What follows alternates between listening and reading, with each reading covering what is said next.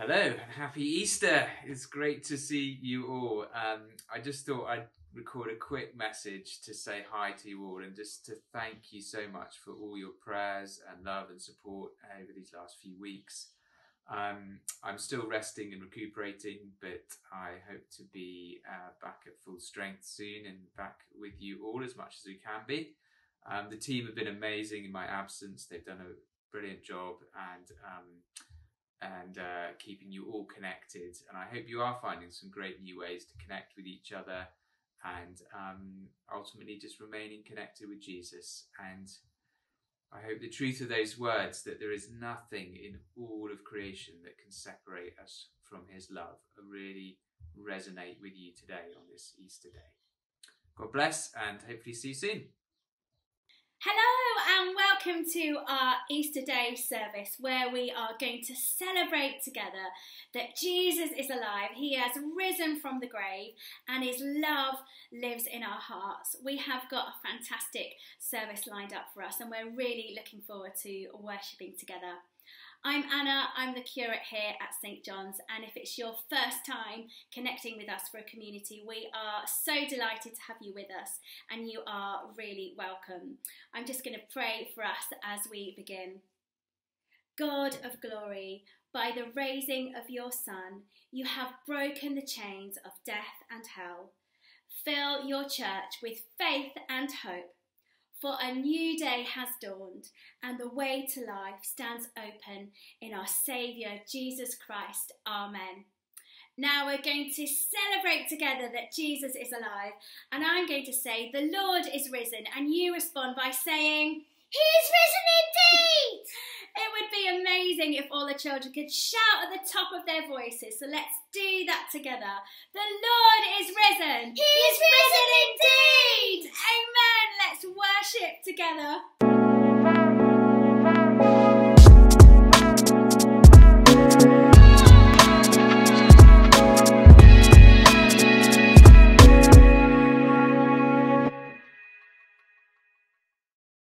Welcome to our St John's Sunday service online. My name is Lewis and I'm one of the trainee vicars at St John's, and a very happy Easter to all of you that are tuning in wherever you're tuning in from. In today's service, we're going to have times of prayer and reflection. We're going to worship together and we're going to have an Easter message from Anna. We believe that Jesus is alive and that he is risen, and that as we worship together during this service, that he wants to meet with us and speak to us. So we're going to pass over to James, our worship pastor now, in his living room to lead us in some family worship.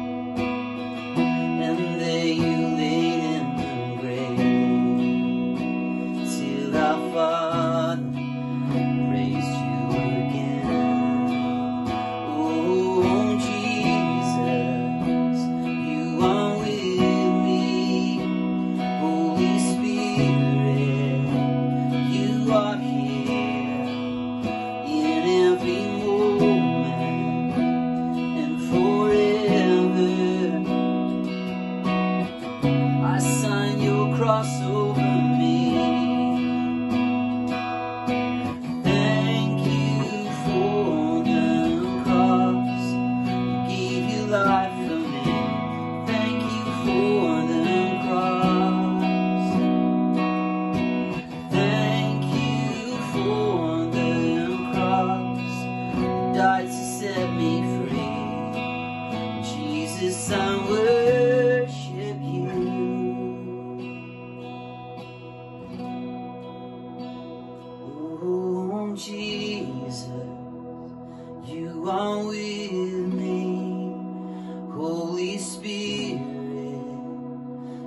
you are here in every moment and forever.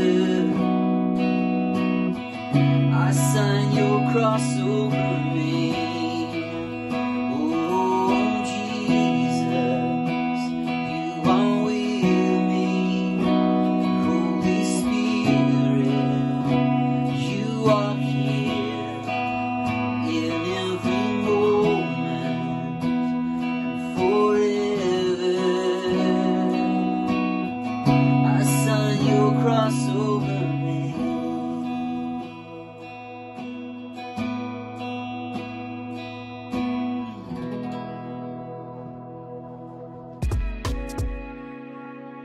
Amazing.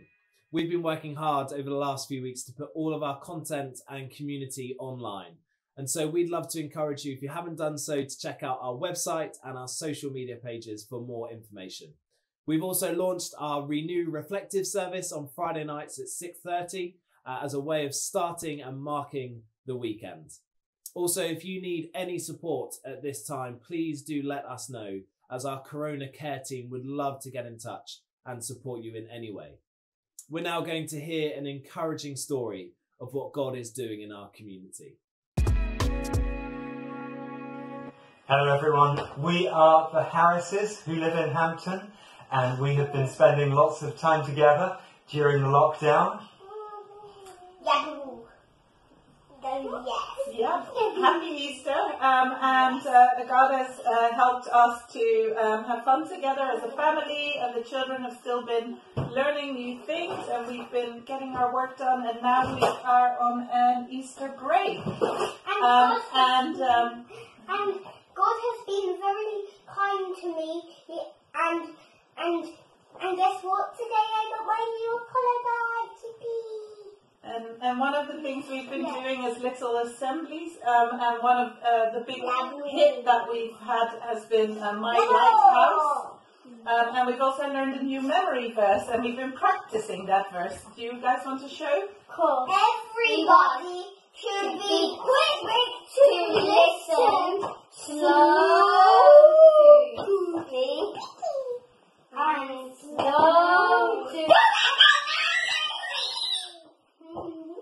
Everyone should be quick to listen, slow to speak, and slow to become angry, from James 1 verse 12.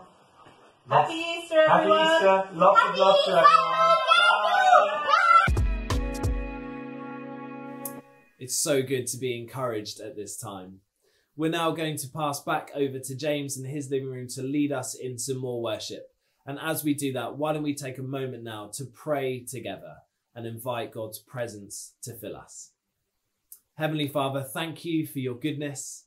We thank you that you are risen and alive and with us now as we worship you. We pray, come, Holy Spirit. Amen.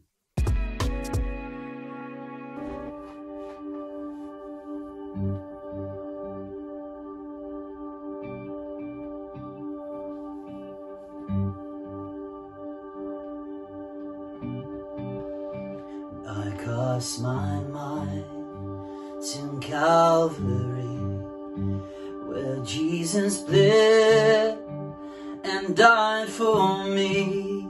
Where I see his wounds, his hands, his feet, my Savior on that cursed tree. His body bound and drenched in tears, they laid him down in Joseph's tomb, the entrance sealed by heavy stone. Messiah still and all alone. Don't praise the name of the Lord our God. Oh, praise his name forevermore. For endless days we will sing your praise, oh Lord our God.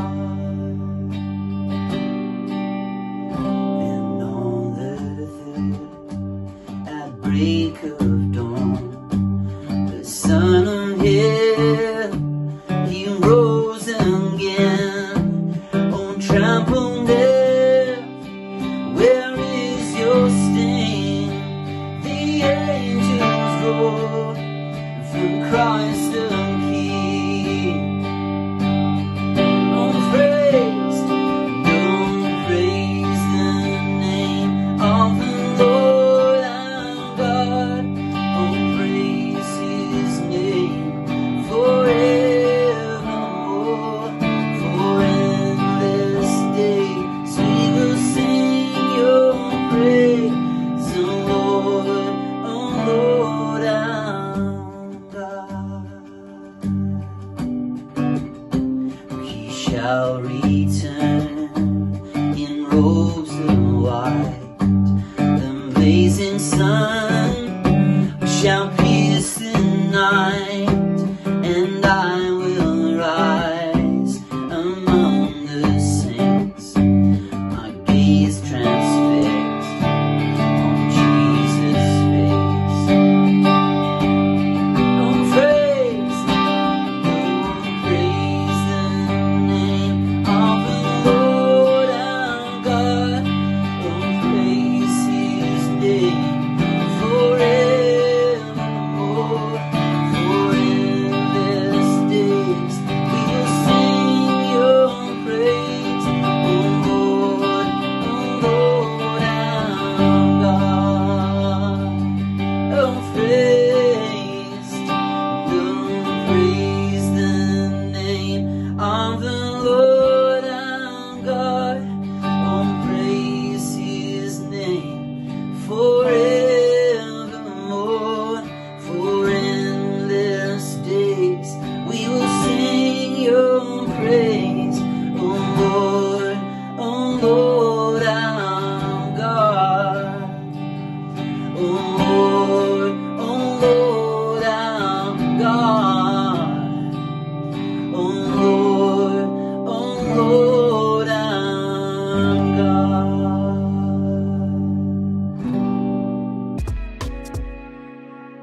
Thank you, James. We're now going to take a moment to pause and to reflect and to pray together for our world. Let us pray. Heavenly Father, we thank you for what you are doing in this time. And we ask, God, that you would continue to protect and guide those countries across this world that are struggling and that are in conflict. We ask that you would continue to give leaders in our world wisdom and guidance at this time. We thank you for those keys workers in our country that are working hard to protect and to look after those that are in need, ill and vulnerable. And we just take this moment now in our hearts to think of those that are in need in our lives. Heavenly Father, continue to protect, to comfort, and to guide each one of us in this season. In Jesus' name, amen. Amen. We're going to now hear our Bible reading for today, and Anna is going to bring us our Easter message. Hi everyone, I'm Sasha and I'm going to be reading from John 20 today. I'm going to be reading from verses 1 to 10.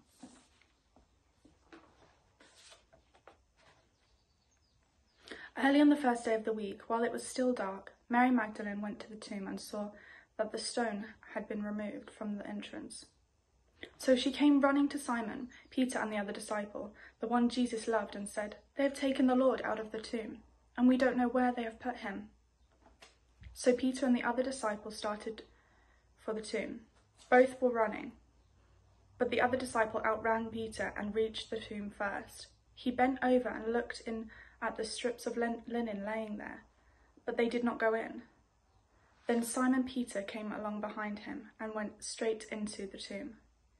He saw the strips of linen laying there, as well as the cloth that had been wrapped around Jesus' head. The cloth was lying there in its place, separate from the linen. Finally, the other disciple who had reached the tomb first also went inside. He saw and believed. They still did not understand from Scripture that Jesus had to rise from the dead.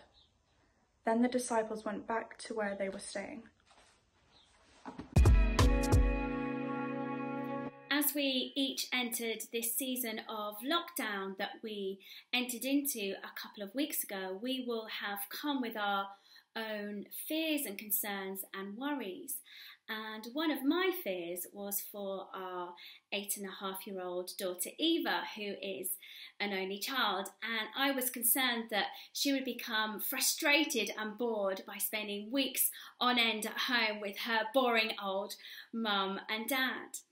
I even found myself feeling guilty at times that she didn't have a sibling to play with. And what's been amazing is to see before our very eyes how she has grown and thrived and flourished over the last couple of weeks, simply because she's had time in a different way with her mum and dad. And I began likening this to how God is with us. Now, there will be lots of people surmising and seeking to give a sense and a shape to what we think God might be doing and saying in this season. But I wonder whether, quite simply, God just wants to show us how much He loves us. That simply being with Him, being in His presence, is where He wants us to be. That this is enough. No striving, pushing, achieving or perfecting, but allowing His love and His presence to be poured into our hearts. Just as Eva has flourished, as she's benefited from spending more time with her mum and dad, the same is the case for us, that we too can flourish as the sons and daughters that God has made us to be.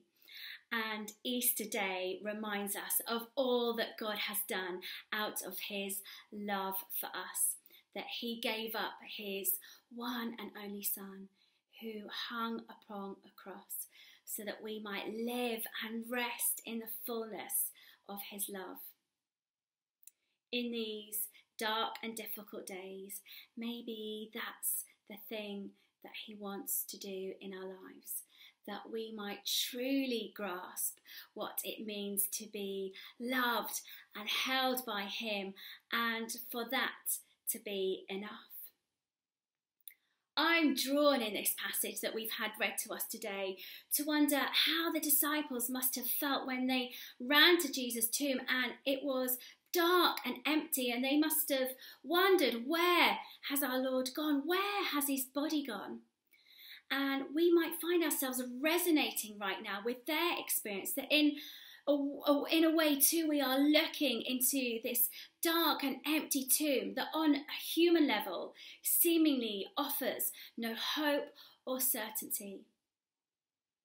But then the disciples discover that the tomb is empty because their Lord and their friend, He is alive and He has risen, and He appears to them in the fullness of His glory, and it changes everything, because this place of darkness and emptiness and uncertainty has now become a place of light, of hope and of resurrection.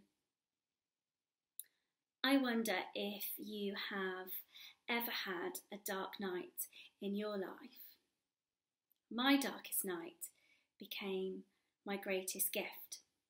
And I probably had the darkest night of my life when I gave birth to our wonderful daughter Eva.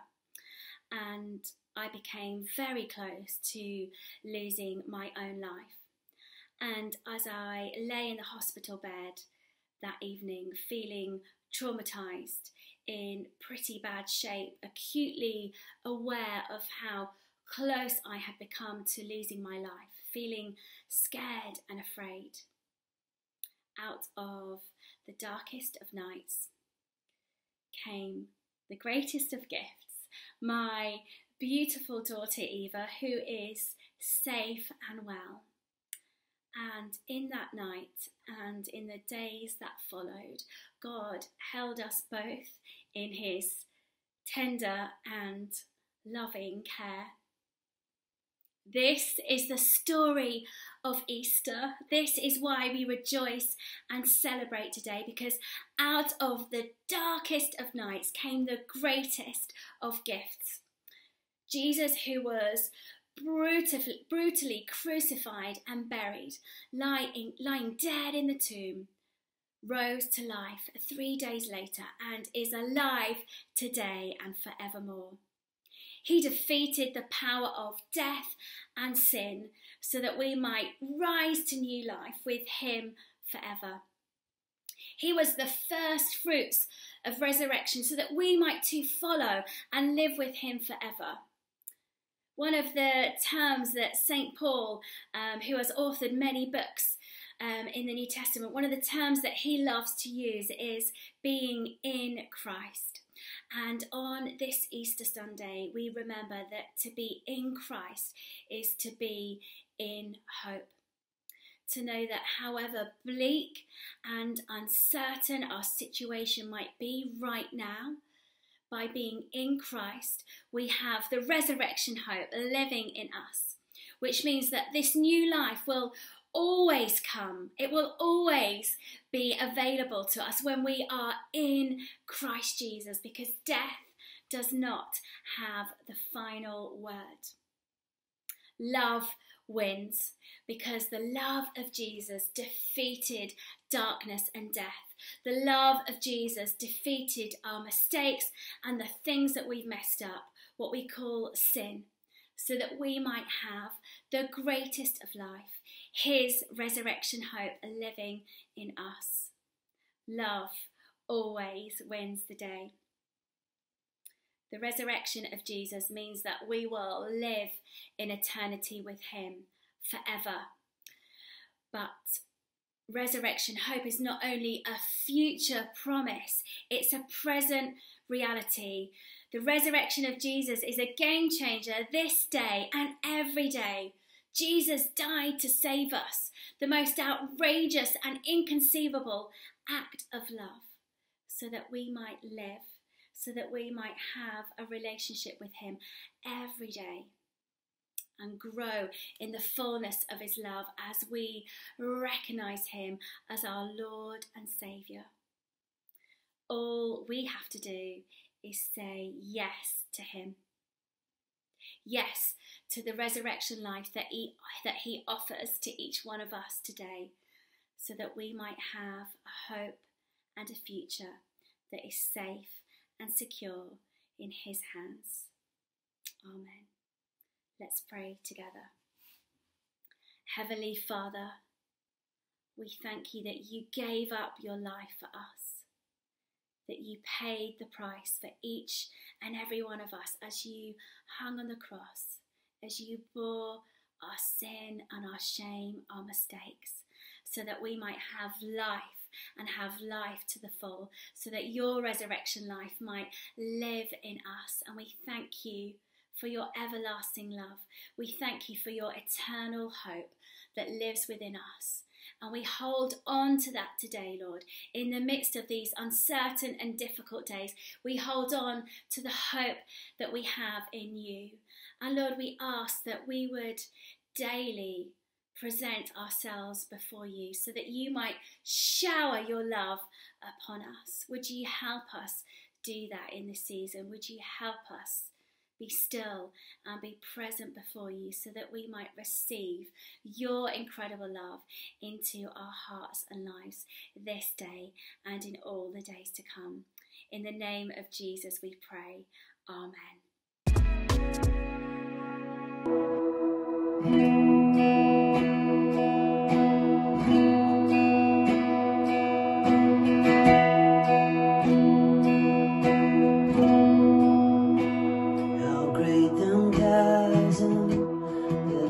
Between us, how high the mountain I could not climb. In desperation, I turned to heaven and spoke your name into the night.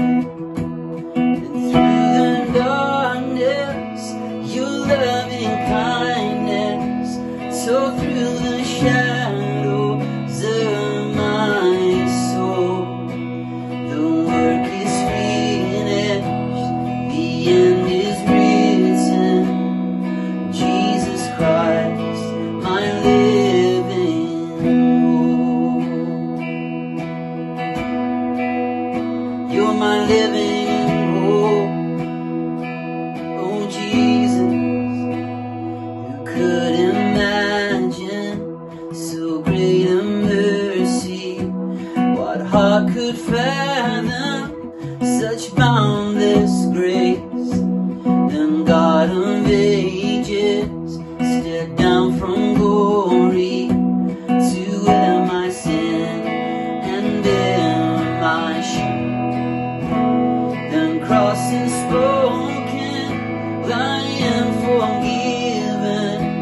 The King of Kings calls me his own.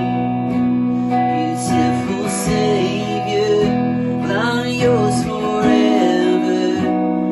Jesus Christ, my living hope. Hallelujah, praise the one who set me free. Hallelujah, death has lost its grip on me. You have broken every chain. There's salvation in your name, Jesus Christ, my living hope. You're my living hope. Then came the morning that sealed the promise. Your buried body began to breathe. Out of the silence, the roaring lion declared the grave has no claim on me. Jesus, yours is the victory. Hallelujah, praise the one who set me free. Hallelujah, death has lost its grip on me. You have broken every chain. There's salvation in your name, Jesus Christ, my living hope. You're my living hope. Hallelujah, praise the one who set me free. Hallelujah, death has lost its grip on me.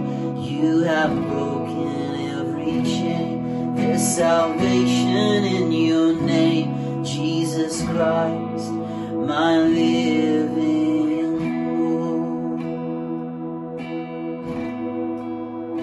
You're my living hope.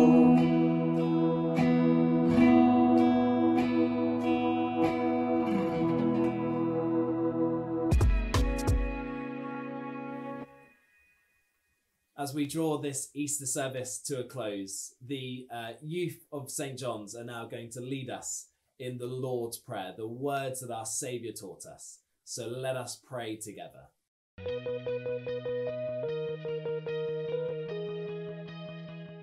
Our Father, who art in heaven, hallowed be your name. Your kingdom come. Your will be done. On earth as it is in heaven. Give us today our daily bread. Forgive us of our sins, as we forgive those who sin against us. Lead us not into temptation, but deliver us from evil. For the kingdom, the power, and the glory are yours, now and forever. Amen. Amen. Amen. Amen. Amen. Amen. Amen. Amen. Amen. We're now going to pass back to Anna to give us our final Easter blessing. I would love to pray a final blessing over us today. You might want to just put out your hands before you as a sign, as a symbol of receiving this blessing from God over you today. God the Father, by whose love Christ was raised from the dead, open to you who believe the gates of everlasting life. God the Son, who in bursting from the grave has won a glorious victory, give you joy as you share this Easter faith. God, the Holy Spirit, who filled the disciples with the life of the risen Lord, empower you and fill you with Christ's peace. And the blessing of God Almighty, the Father, the Son, and the Holy Spirit rest upon you and all whom you love this day and in all your days to come. Amen. And happy Easter. Well, from all of us at St. John's, a very happy Easter to all of you. Wherever you've been tuning in from, it has been great to have you for our Easter Sunday service online. Just to encourage you again to check out our website and social media pages for more information. but we hope you have a great week and we look forward to seeing you again next Sunday.